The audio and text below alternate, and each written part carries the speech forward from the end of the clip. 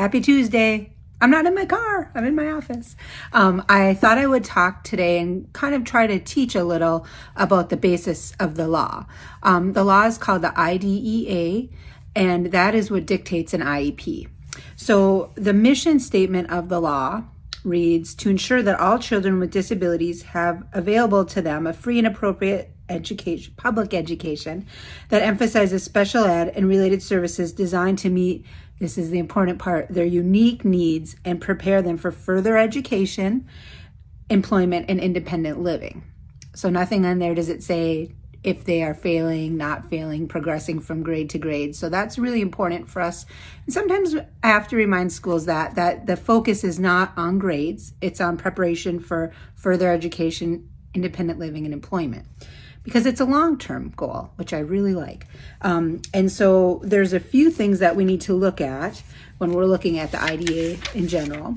And there are some statutes that will help.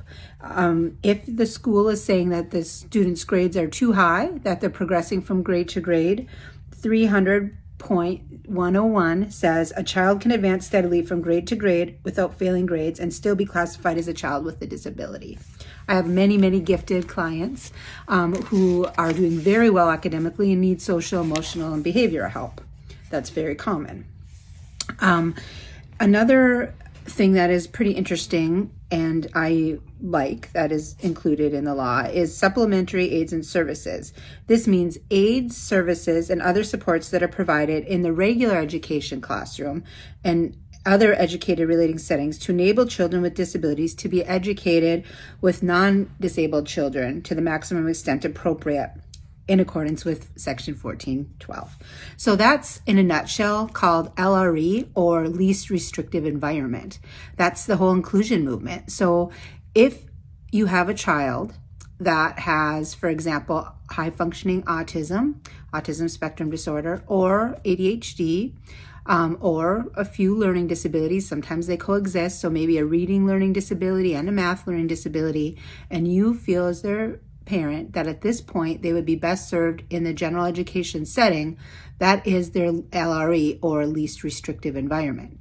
So if the school is moving towards moving them into a resource setting all day long, that isn't an appropriate jump because maybe they need a little more time. There are many, many supplementary aids and services that can be in the classroom. They can have a teacher come into the classroom to assist them, or a para-professional or aide. They can go out to resource for a portion of the day, in and out. There are many, many things to do to support them in their classroom. But I believe that exposure in the general education classroom is important if that's the level your child is at currently. I do not believe that inclusion is for every student at every moment in their life. There are times when I've had clients who their families want them to be in a resource setting, a smaller setting, because of the level they're presently at. But that level needs to grow, and we need to make sure that the goals are supporting that if the child's on an IEP, to move away from the highest level of support and to the least restrictive environment for that child so they can flourish and grow. So I hope that a little bit of reference to the law helps on this fine Tuesday, and that you have a really great week. Take care.